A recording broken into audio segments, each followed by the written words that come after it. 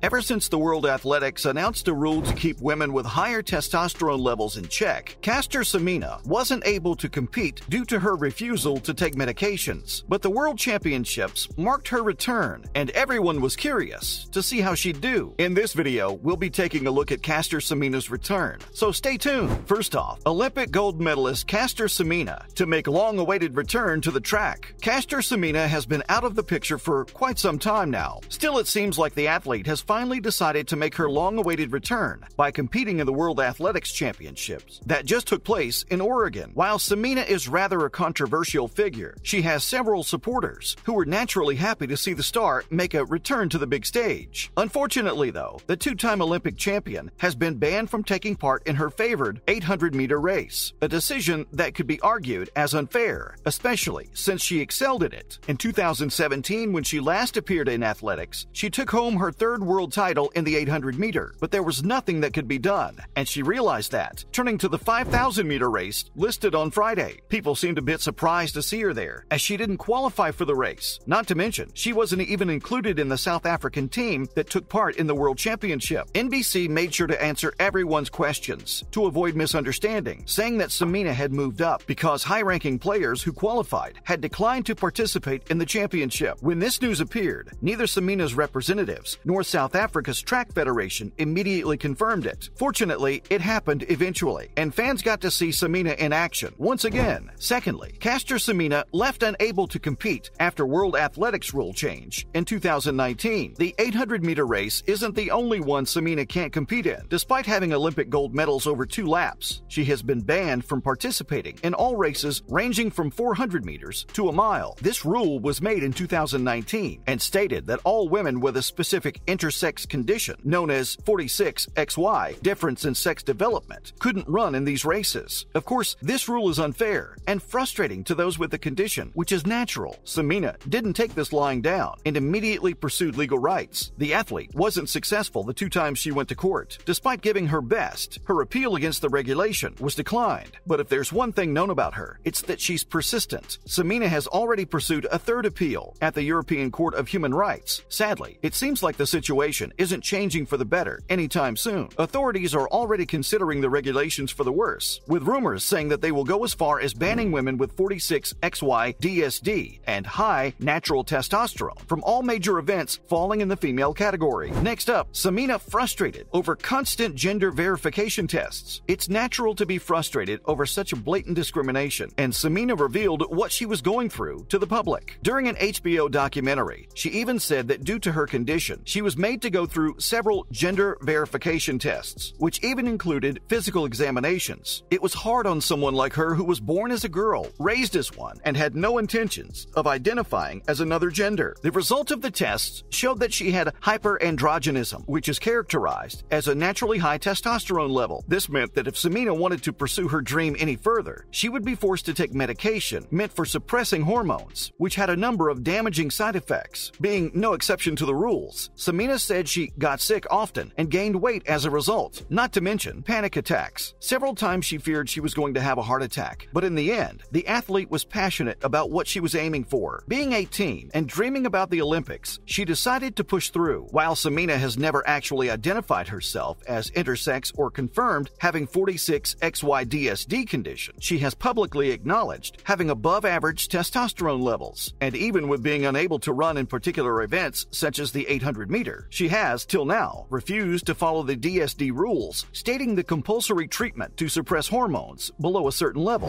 Finally, Semenya not dragged down after loss in 5,000 meters. It can't be denied that she was trying her best, but Semenya's first appearance since 2017 didn't go the way everyone had hoped. She finished the 5,000 meter in 15 minutes, 47.12 seconds, about a whole minute behind the winner. Still, the runner didn't seem too disappointed at getting 13th place out of 16 runners. Despite everything, it seems like she won't be participating in the 5,000 meter finals, being 45 seconds off from qualification. And while fans would have preferred to see her more in action, Semenya herself didn't seem too disappointed in the results. She was upbeat even after the event had just finished, telling reporters about how hot it was and how she couldn't keep up with the others. Rather than taking the experience negatively, she just viewed it as her still having room for improvement. She also mentioned that she was pleased to be able to run here and that being able to compete at the 5,000 meter was a blessing in itself. While it seems like her future is a bit unsure from here, we can see from her attitude that she's ready to keep going, no matter her obstacles. Now in other news, Athing Mu ensures America's lead in the 800-meter event. The USA remained in the hunt for the first 1, 2, 3 in the women's 800-meter in the World Championships. Led by Olympic champion Athing Mu, America's been having clean sweeps lately. Raven Rogers, Anise Wilson, and Athing Mu looked good, while Britain's Tokyo silver medalist Keely Hodgkinson and Kenya's Mary Mora, who are the only other athletes who've gone under 1.58 this season, also went through on a warm, humid night. 20-year-old Mo has done incredibly in her first season, although her best time is 2 seconds down from her personal record, which is 1 minute 55 seconds, set on the same field track about 1 year ago. She says that her focus coming in was to remain consistent. She also said that her main goal is to get the gold because they're on American land, and who deserves more gold? The athlete finished by saying that whether she'll go to the front or stick to the back will depend on how she's feeling. It was a sudden surge that let Rogers take her place, while Wilson seemed more steadfast and assured. The former has a world silver and Olympic bronze, while the latter came third in the last 2 world championships, so they're nothing to scoff at.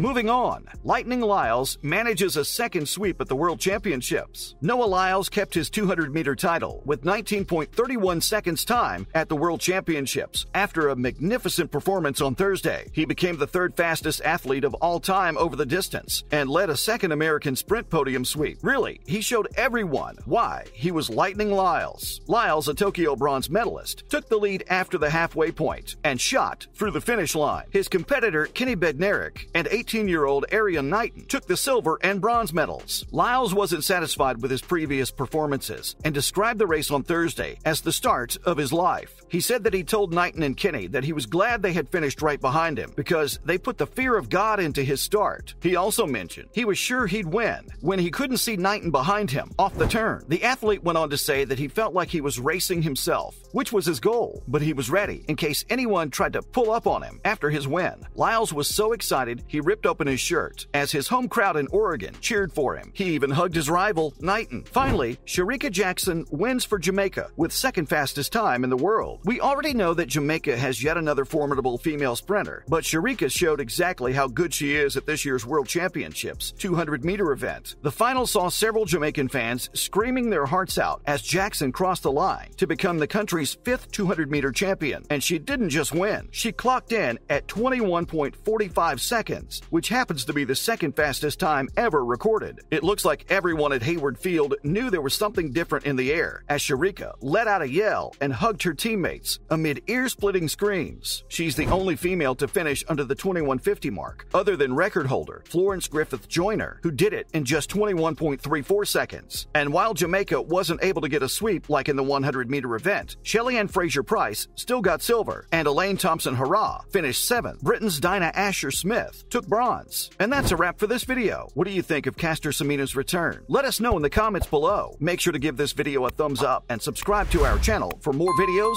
like this. We'll see you in the next one.